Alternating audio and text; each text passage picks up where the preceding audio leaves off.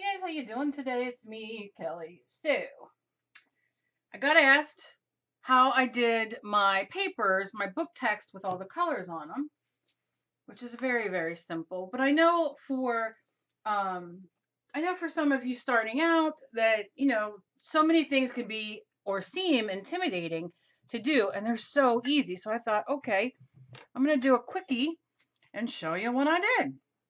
So first what I did is I took a book text. Now, this is from a book I have here that I already read. Um, Somebody wrote me and was not happy that I used book text on these. However, somebody sent those to me. But I do have many books that I do rip apart. If I already read them and I'm not going to read them again, why not use them in art? And you can use a magazine paper. You can use whatever you want. It doesn't matter. The dollar store has them. The library is always giving away books that are, that are so broken and worn, and those are the best pages. You can go to your dollar store, you can go to your thrift store, your Goodwill. You can find books very inexpensively. So all I did was crinkle them up like that. Now, sometimes what I'll do is I will take a little bit of water and just give a quickie, and it'll make the crinkles a little smaller, a little better. Depends on what you want. What you want. All right. Sorry, Beastie Boys reference. I do enjoy the Beastie Boys. Okay, so as you can see here, crinkled. All I do is I take some colors. This is yellow. This is lemon yellow. These are the ones that have been sitting here that I use quite often. And I'm just doing that. And I'm not even paying mind to, what way. And now this is a piece that I did not crinkle, but I'm just going to wipe my brush off on it. Now, what I suggest to do is to take your heat gun or your hair dryer. And if you don't have either of those, you can go to your local thrift store. They have them for a couple bucks. But if you don't have anything, it's not the end of the world, especially starting out. I get a lot of people that are new to mixed media and art journaling, and they're always worried that they don't have a heat gun or a hair dryer. Don't. I use it because, I'm on video and I don't want to sit here for, 5 minutes and waiting for it to dry. But for you, I always say put on your favorite YouTuber or favorite song or video, whatever, and just listen to it. And you will see by the time the song's over, whatever, you'll be mostly dry. And I'm not completely dry, but I'm dry. Okay, so I like to do light to dark. I think if you go dark to light, sometimes you can end up with a poopy brown color. Now, if you want the poopy brown color, by all means, get the poopy brown color. There's nothing wrong with that, but that's just not what I'm going for. So now I'm going to use PR Orange from Folk Arts. It's no secret I love me some Folk Arts. Okay. You see, just the littlest bit, not a big deal. And my brush, I kind of rinsed it, and it's kind of just a little damp. Now, the yellow is a little wet still, but I like that because you just get different variations of that orange, And that's all I'm going to do. That is how simple. So if I go on here, and I'm just, look, a dabble dia. That's literally it. This is what I do with my extra time, is sit and sing, and I kind of throw color on paper. Sometimes it's scrapbook paper that I don't like. I have a video on that. I will try to remember to link it up there and down below. Sometimes on YouTube, it's hard to go through all the videos I have to find videos that, I want you guys to see as well. But I'll probably do my best to find it for you. But I'm just going to dry it real quick, dry it real quick, dry it real quick, dry it real quick.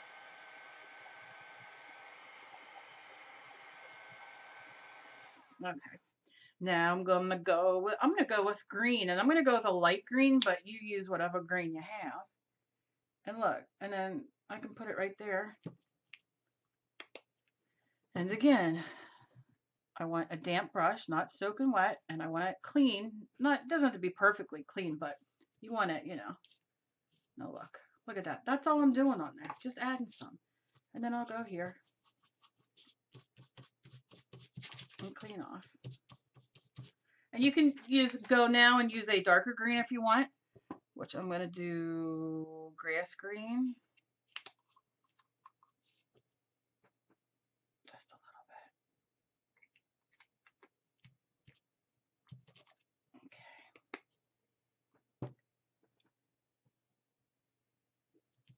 And I'm just going to smush it. Unsmush it real good. That's it. And then I'll go in here and kind of do like this.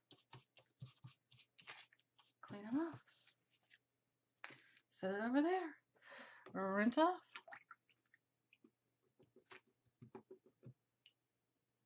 Okay. Tap that off. Dry it one more time, and then I'm going to throw down a darker color, like purple or even black. Probably purple. And it's a metallic, which I love, adding glitter or metallic. Now you see it coming together. Now I'm a grungy kind of girl, and I love grunge. I love it looking old and icky, but and I'll show you how I do that in a second. But, and it's just to mute the colors. These are awfully bright. But you know, when you're using this, you know, this paper, you could tear it and get so many different colors and ideas, and you know, so this is what I'm doing. I'm just gonna kind of go over the rest of that white. And I kind of dig that little like of like purple that kind of drug right there. I don't know how well you can see it. I'm gonna do this. Kind of do that. Okay, and then I will do this here. All right, so now I'm going to dry this for the most part. Now I'm going to give you a little tip that I like to do as well. I don't know if I have any more paper sitting here. Probably not, because I wasn't thinking. All right, so I'm going to give this, you know, just a quick once over dry. I love the little dribbles, because who doesn't like a little dribble now and then? I don't know. I don't know what that's supposed to mean. Don't ask. Okay, what I'm going to do is I'm going to take the back of this. No, I'll do the back of this. All right, and what I'm going to do is, and you can use any kind of paper you have. I'm doing a thing on here for video, so I don't want to do that. Okay, so I'm just going to lay it on here, whatever paper you have. And this is going to help it dry too, because it's going to pick up that excess. And if you don't want to use your hands, because you can see some of the paint comes out, and you know, sometimes you get dirty.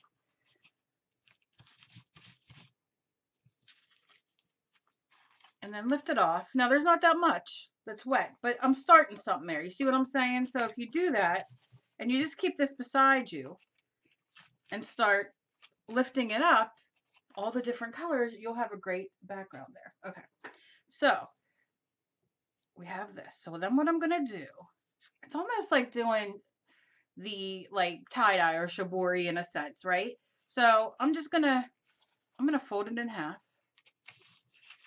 So I don't get paint on my hands, and then I'm going to crinkle it one more time.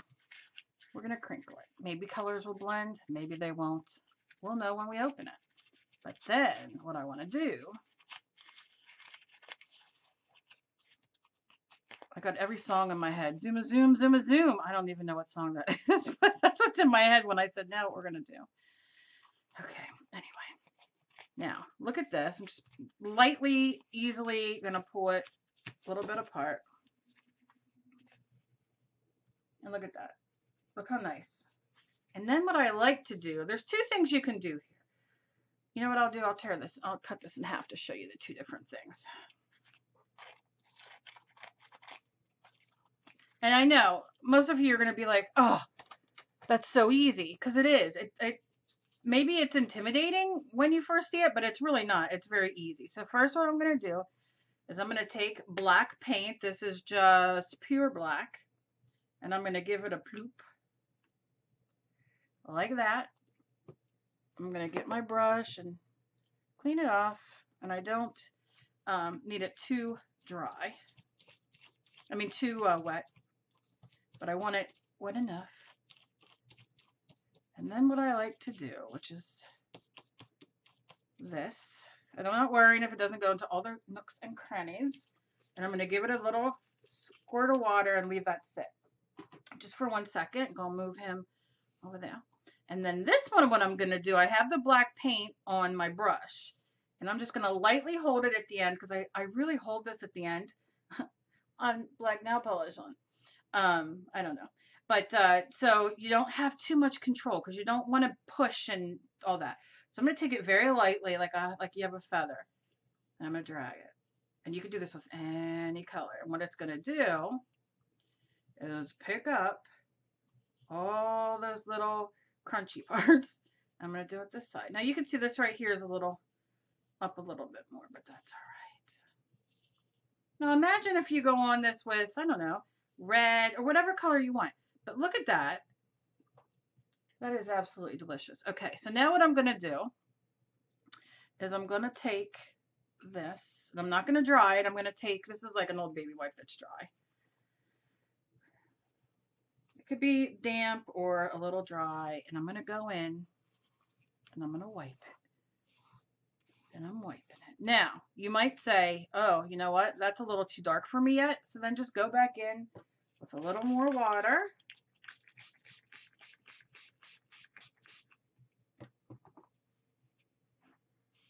And start wiping. Look at this. Oh, yeah. Oh, yeah. This is why I love art. Not because I tear my paper because it's wet. Yes, you have to be careful. You do. But I don't care. I'm not mad at it. It's just, it's paper. It's doing what it does. Oh, yeah.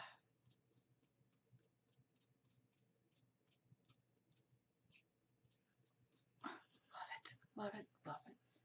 You can take a little more off if you want, but I'm kind of digging that. So what I'm going to do is I'm going to set this over here for a second. I'm going to go in and just wipe. I'm sorry, my chair, listen to it, my chair. It's like making its own noise because I'm so, the way I'm sitting. Okay, I'm so sorry. All right, so I throw that away. Ooh, okay. I'm going to lay these two here. We're going to dry them, and then I'm going to show you. And I'm only drying this one because it's a little fragile.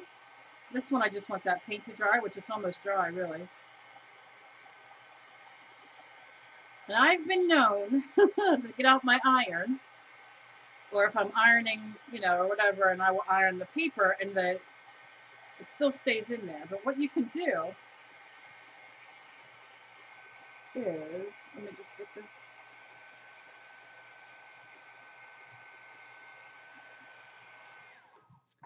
You can take this and just take, you know, whatever you have here that you can roll. You could use your roly-poly too, or brayer as some of you like to call it. Yeah.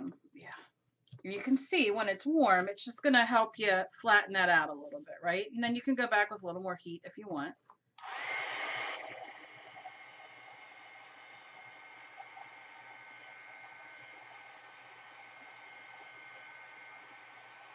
But if you use this as like as a paper that you're going to glue down on something, you know, you just push it down and it'll work too, but you'll see.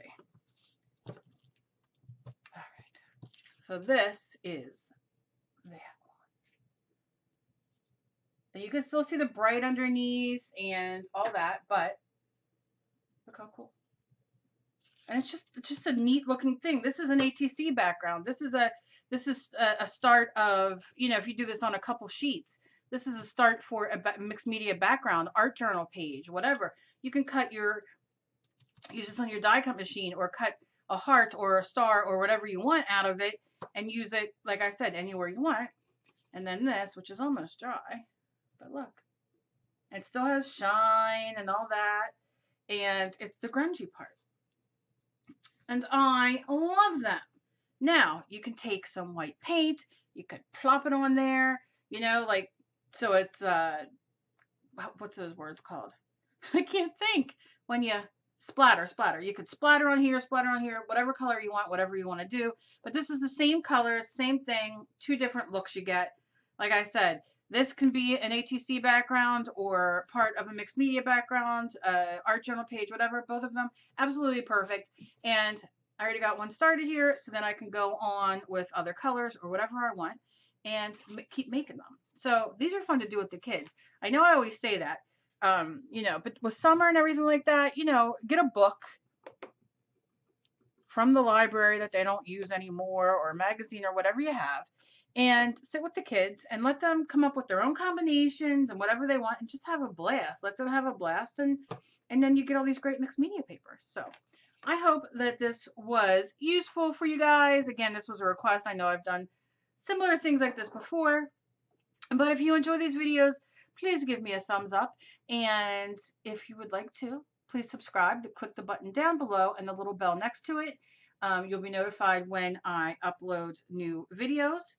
And yeah, I just love you guys so very much. And I hope this was helpful. And if you do anything like this, all my social media is down below. Go check them out and tag me so I can see the work that you do. As always, please be kind to each other. You never know what battle somebody else is fighting. And remember, progress, not perfection. I love you guys. I'll see you guys in my next video. Bye-bye.